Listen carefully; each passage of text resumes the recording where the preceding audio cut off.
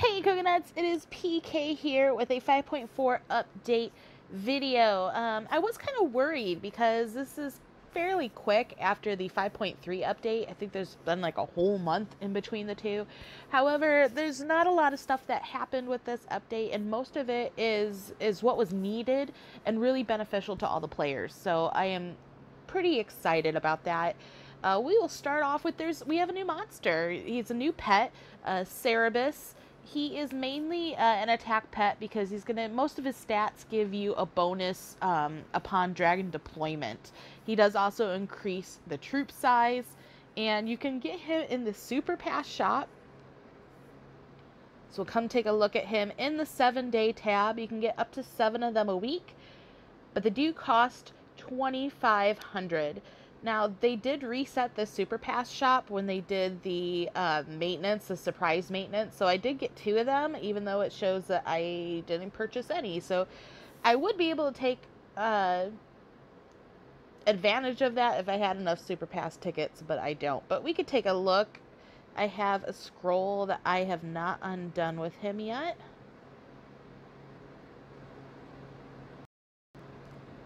He's pretty cool looking. I like him.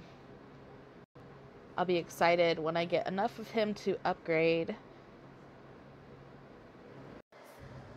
We can take a look at him. I'll just come into here. We're going to look at immortal grade pets only. And he should be down here at the bottom. I'm going to enhance him while I have him. But he's got some pretty nice stats.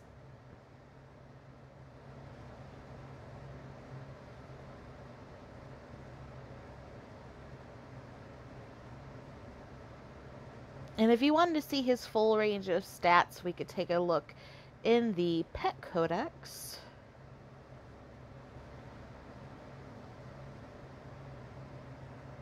And we could see his +5, +10, +15.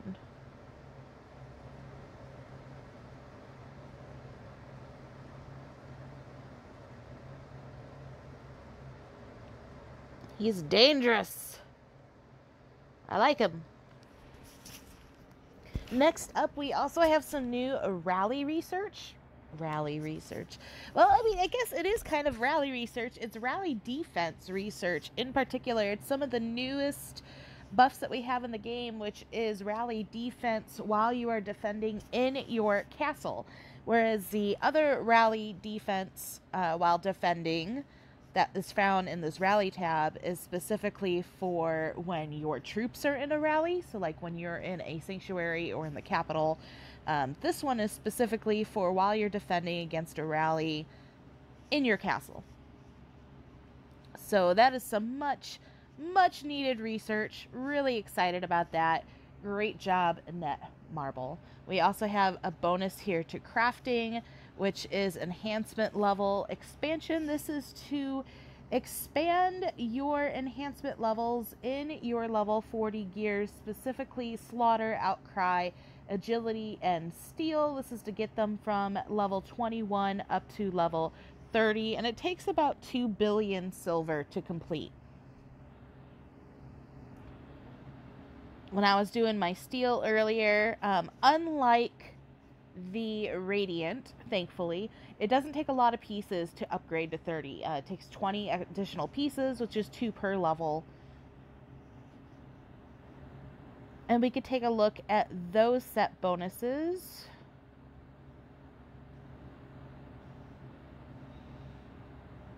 Like here in the slaughter.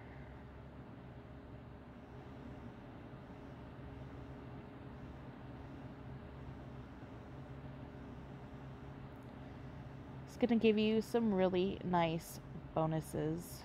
Additional infantry attack and HPs. I think mainly because a lot of people are using their level 40 sets for their single type defenses in mixture with the level 60 weapons as well as steel. So I think the main goal of this was to help people with their defenses.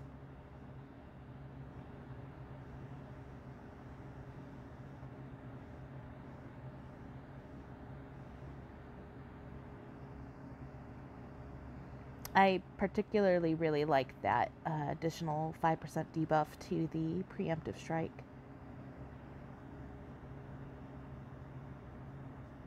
And again, we could also take a look at, I think I have one of my heroes saved and set up. I didn't upgrade him, an additional 20. So if I'm going to enhance, yeah, 20 pieces.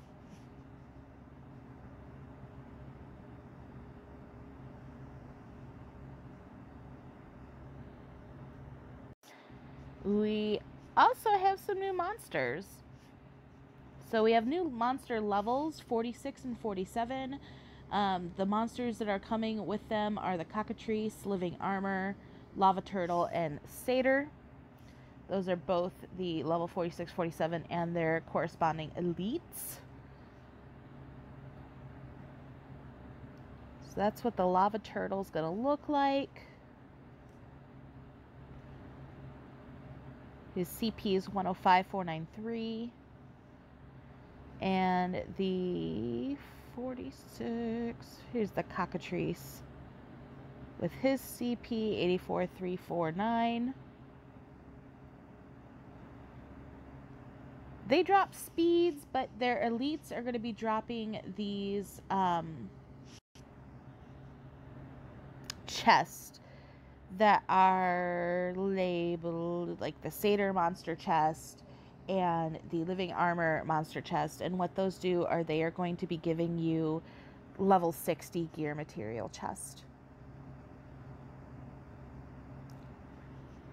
If you're having difficulty hitting these, there's a few things that you can do. You can use your specific level 60 gear pieces that have the hero attack bonus to them, or your radiant +5 or higher. Also make sure that you're using ice trolls and or mandragoras, because those both give you boosts to your hero attack. There's your temporary boost, which will give you up to 35% hero attack bonus. There's also hero attack bonuses in your town mode, which you can use. And don't forget that you also have runes that you can use that'll help. There's Battle of Bravery that'll give you an additional bonus to your hero attack base. And if you want to heighten that chance of getting the elite monsters, you can also use your Battle of Challenge, which is going to give you an additional % to elite monster discovery. So there are a few things that'll help you out with that.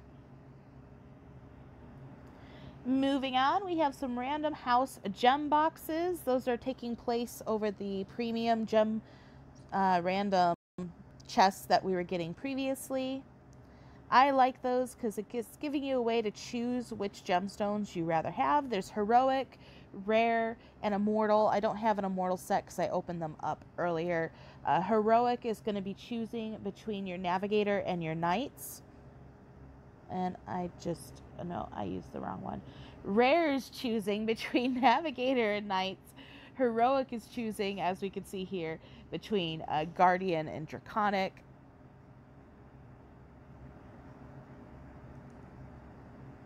And immortal is choosing between your glorious or lords of past glory and chaotic.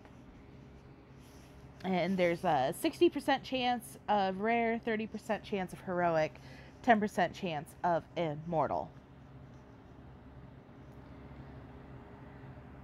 We've also received some UI improvements. There's been improvements to your Dark Moon Sanctuary buffs, where you can see easily which sank buffs you are receiving.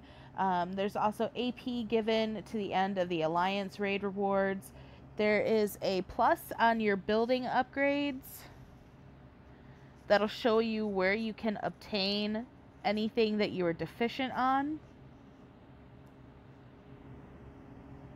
Silver research issue has been restored or fixed.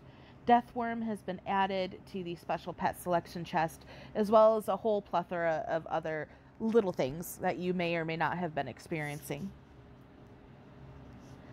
The big part to this update has been the Talus, which I'm going to have to port back home. I was not able to find the monsters to show you guys my kingdoms, so I had to use my invader magic.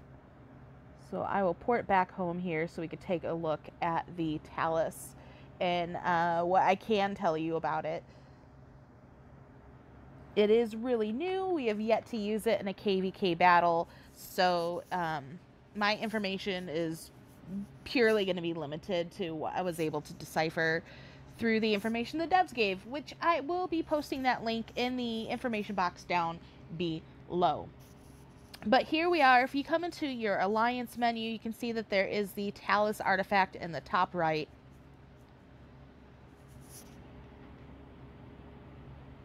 Now, the first time that you select a Talus, you can choose it at any point in time, but after you make that first selection, it will only be choosable every Thursday from reset to next daily reset. So all day Thursday Pacific Standard Time.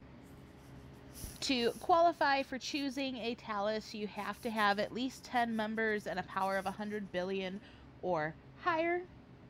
Leadership, your R4 plus are able to select and change the Talus.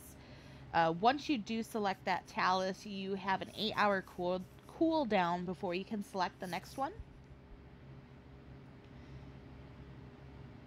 And you can select any artifact that is under 35%. So you can see here, like this 35%, that 35%, this one are all in red. So we would not be able to choose that if we wanted to. However, we can choose any of these. And that's based off of kingdom power, that percentage. Talus things have leverage, which is applicable during KVK events. Now, the description for it on the website or in the forum says during KVK events. However, in-game it specifically says that it's only applied in Blood Moon. So I'm guessing for now that is the only KVK type event where it is applicable. If you take a look here, it shows you that the blue arrows are what that specific Talus is weak against. And the red arrows are what that Talus is strong against.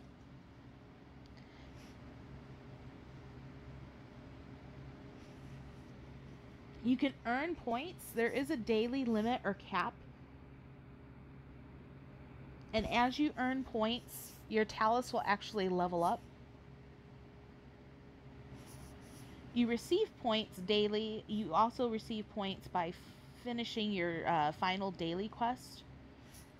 And then, of course, the KVK battles themselves. Solo points as well as with rallying.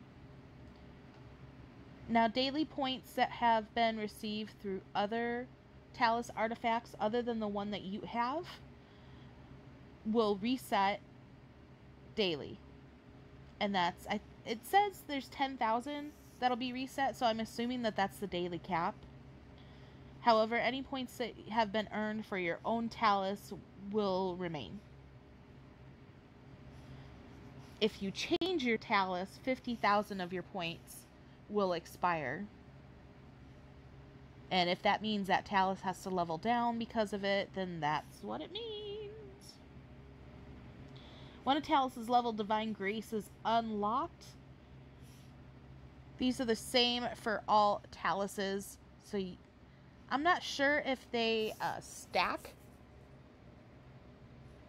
So like if you achieve all of these with, Aegis, and then you go over to Chalice, if you can stack them, I don't know. I assume you only receive them on the Talus or artifact that you are in possession of. But you can put into these much like you do with your research.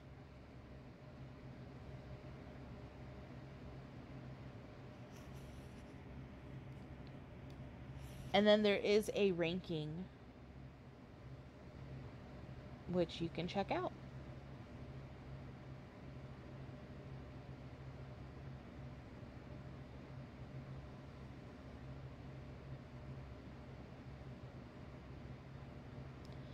That's all I really know about the Taluses. Again, this is what has been posted in the forum.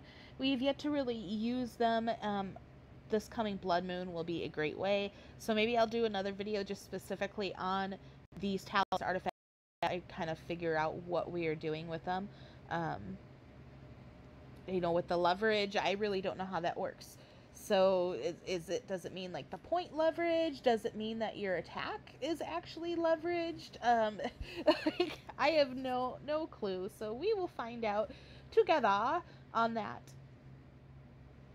I hope you guys are having an awesome week and that you have enjoyed this update. A lot of great things for players, especially with defense. Like, share, check out our website at www.ironthroneelite.com. And until next time.